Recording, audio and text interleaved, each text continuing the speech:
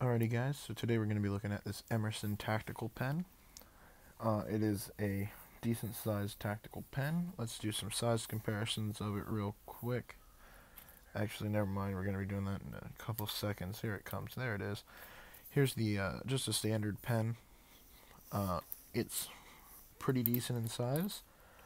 It's comparable, and then there's an unsharpened number 2 pencil, a little smaller than that, and just standard paper clip, which isn't comparable at all. Next up, let's do some knife comparisons, even though this isn't really a knife. Right here we got the Kershaw Shuffle. It's actually about the same size as the Shuffle overall lengthwise. It also, this is a nice sized pen. It's got the Boker Kalashnikov. That thing flies open wonderfully. Got the lime green version of that. Next one coming up is the Brous Blades T4. Huge knife, big knife. Compared to this pen, it makes the pen look small. And our Benchmade Griptilian Tanto version. Looks like we might have one more comparison, the CRKT Razel. Folding Razel knife, which my review on that should already be out.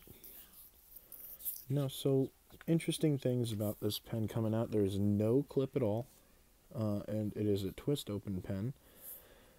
Of course, you twist it to open, you twist it to close it, and it has lanyard holes, which I thought was really interesting. Lanyard holes, speed holes, whatever you want to call them. Has a glass breaker right there.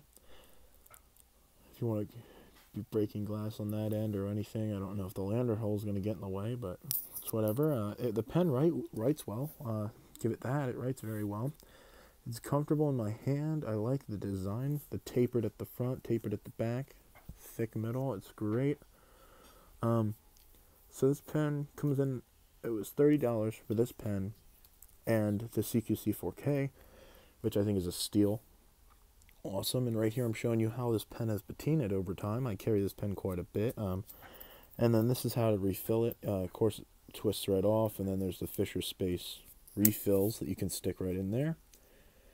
But this pen, I think for $30 for this pen and the CQC 4K is a great deal. Don't really see a point in the lanyard holes, but I do like the fact that this is an option. I mean, there's no other pens out there that I'm aware of that have lanyard holes, and I think that's beautiful. I mean, because I know I'm not a big lanyard hole. I'm not big into lanyards, but I know a lot of people are.